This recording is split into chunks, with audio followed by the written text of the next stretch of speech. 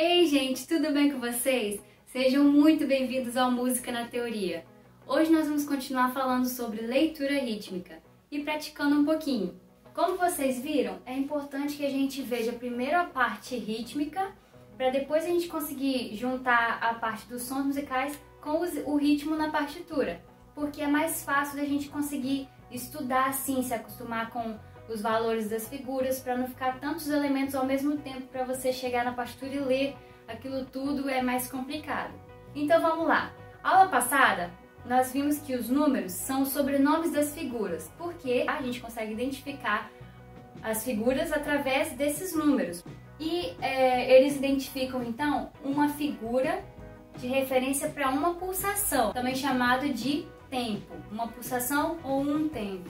Na partitura a gente consegue identificar esses números através de um símbolo que é colocado no início da pauta, que se chama Fórmula de Compasso. Então aqui nós temos uma fórmula que tem um número, sempre vai ter um número em cima e um número embaixo. O número de baixo, que é chamado de denominador, ele vai nos dizer qual é a figura, qual é o nome dessa figura. Então vai nos permitir identificar qual é a figura que vai ser referência para um tempo. Na música, a figura que a gente usa para referência de um tempo também é chamada de unidade de tempo. Aqui estão algumas fórmulas de compasso mais usuais. A gente pode ver que no número de baixo sempre vai ter um daqueles números que estão associados lá às nossas proporções que nós vimos na aula passada. Aqui nós temos 4 por 4. O 4 a gente lembra lá da semínima. E aqui nessa leitura nós vamos ter basicamente semibreves e mínimas. Então, se a semínima vai ser um tempo, vai valer um tempo nesse caso, então eu sei que ela é metade da mínima, logo ela vai valer, a mínima vai valer 2 pulsações, e a semibreve, como a semibreve é o dobro da mínima, e a mínima vale 2 pulsações, então 2 mais 2 vão dar 4 pulsações para a semibreve, tá? Então vamos praticar comigo. Eu vou pulsar um compasso em branco. Como nós vimos, um compasso em branco é quando não tem nada escrito no compasso, tá? E vamos fazer juntos aqui. Então vamos lá. 1, 2, 3, 4 e tá.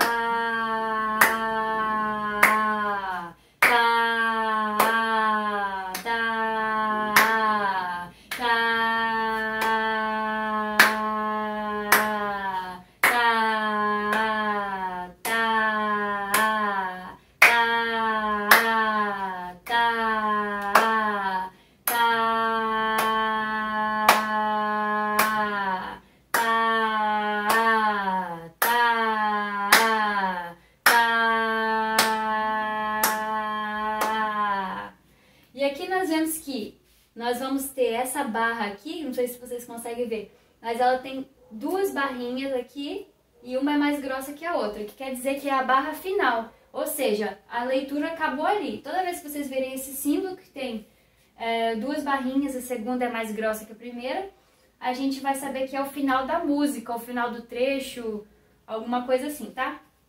Então vamos fazer de novo agora? Eu vou apontando na tela para vocês se localizarem, tá? Então vamos lá. 1, 2, 3, 4. Tá, tá, tá, tá, tá,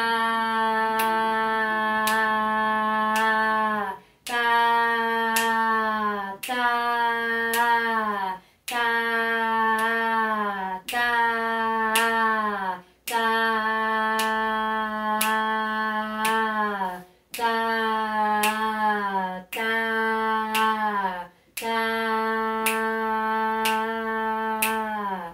Uma coisa que eu esqueci de falar pra vocês é que a figura, quando ela vem assim, às vezes ela vem de cabeça pra baixo, mas não modifica em nada o seu valor, tá? É a mesma coisa, isso é questão de estética, às vezes por causa da utilidade dentro da partitura, ela vai estar de cabeça pra baixo, né, assim, ou com a haste pra cima, tanto faz, é o mesmo valor, não muda em nada a figura, tá? Nem o som, não muda nada, é a mesma coisa. E outra coisa quando eu vou falando aqui,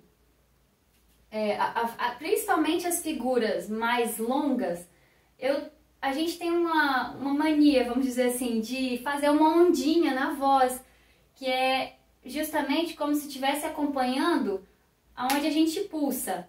Tá,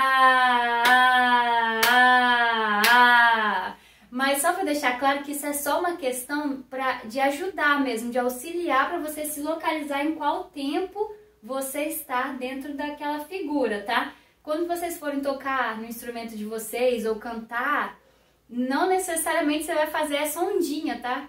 Porque a figura, ela é plana, o som é plano, não vem com essas ondinhas, tá bom? É só uma questão para ajudar mesmo na localização da contagem do tempo, beleza?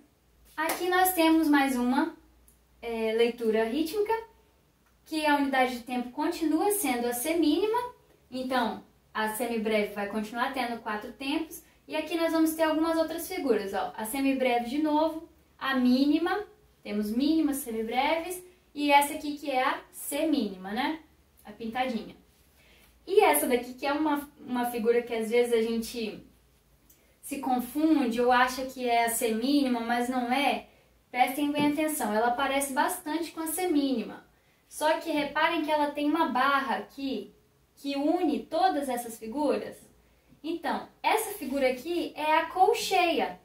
A mesma que tem aquele colchetinho assim, do lado, aquele colchete ou bandeirola. Então, ela é a colcheia. Só que quando a gente tem mais de uma colcheia numa leitura ou na partitura, é bem natural que a gente use essa barra para ser mais fácil de organizar. Para a gente olhar e conseguir identificar mais facilmente que aquilo ali é um grupo de colcheias que vai estar dentro de um tempo, ou de uma parte de tempo, ou do compasso, enfim. Já vão se acostumando. Isso aqui se chama barra de ligação, tá? Então, é a colcheia. Se a semínima, que é a mais próxima da colcheia, ela vai estar valendo uma pulsação, e eu sei que a colcheia vale metade da semínima, então, quer dizer que eu vou conseguir fazer 2 colcheias em cada pulsação, tá? Então, ficaria assim, uma no apoio e uma no impulso. Uma no apoio e outra no impulso. Agrupados de 2 em 2. Então vamos lá, eu vou pulsar 4 em branco de novo. 1, 2, 3, 4 e tá, tá, tá, tá, tá, tá, tá, tá, tá, tá.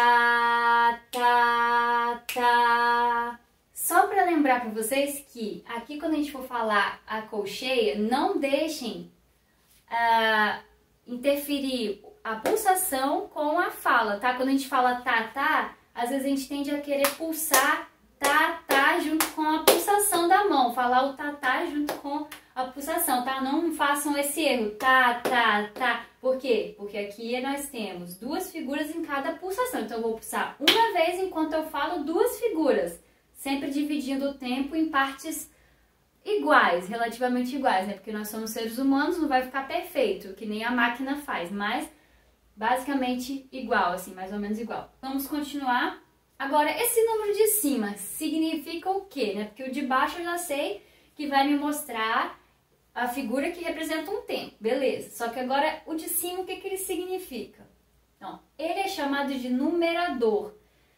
É aquele que nos diz o número, ou seja, quantas figuras que eu vou ter. Quantas figuras o quê? Quantas figuras da figura que o número de baixo me deu. Outra coisa, vocês estão reparando que tem essas linhas aqui, que fica ali no meio?